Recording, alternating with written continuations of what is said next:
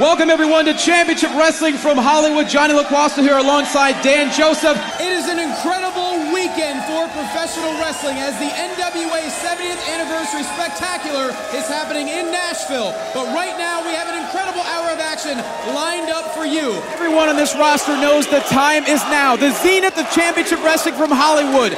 And with that said, the Red Carpet Rumble brings out some amazing special guests. Let's kick it right now to Carl Mandick with legendary ring announcer Justin Roberts and one of the most polarizing figures in wrestling, Vicky Guerrero.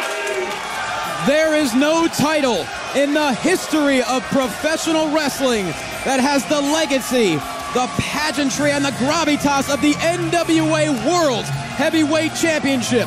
Let's take it back to August 21st, 1979. The American Dream, Dusty Rhodes, won that title for the very first time, and on September 1st, 2018, his proud son, Ring of Honor star Cody, captured the very same title in an epic clash with the national treasure Nick Aldis, and now in his arms, he possesses the 10 pounds of gold, and he's here in Championship Wrestling from Hollywood. Good. Welcome to Hollywood. Hung him out to dry, somehow Sky pulled it off, hooks the leg!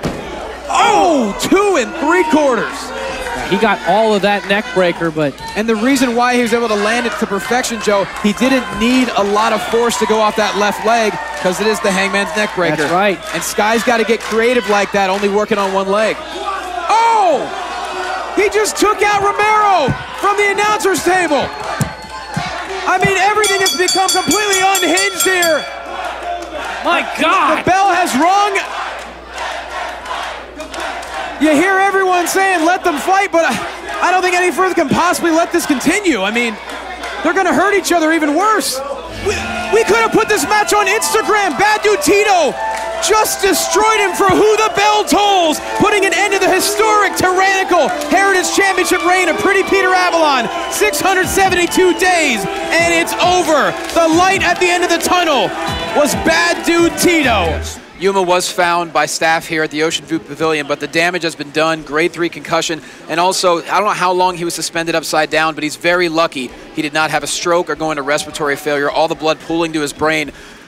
Welcome, everyone. It's a privilege to have you all here today, because every single year, the Red Carpet Rumble is the standard bearer for Championship Wrestling from Hollywood. This is the event that every wrestler fights to be a part of.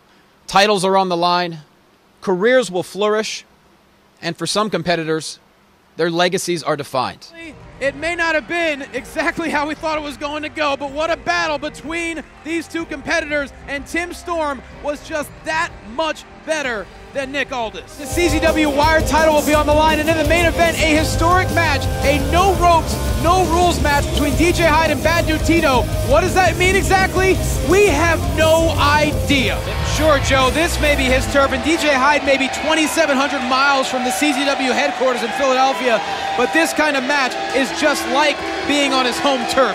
No ropes, no rules, no problem.